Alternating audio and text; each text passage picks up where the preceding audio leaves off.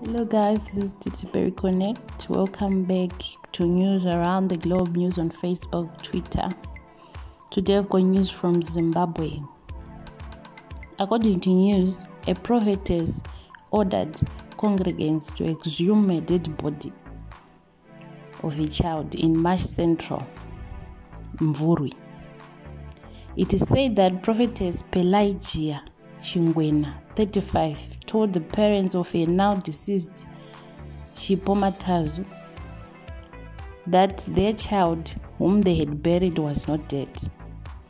The parents, who are Robson Matazu and Anna Verem, allowed the prophetess to tamper with their child's grave by exhuming the body.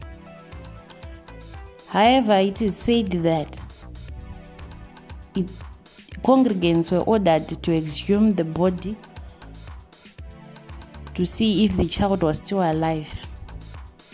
But however, according to police, the exhumed body was still dead.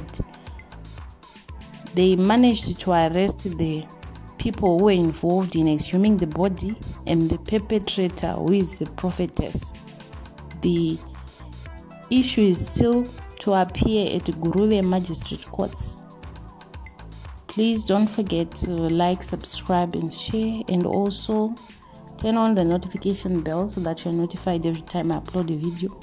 Also comment below what you think.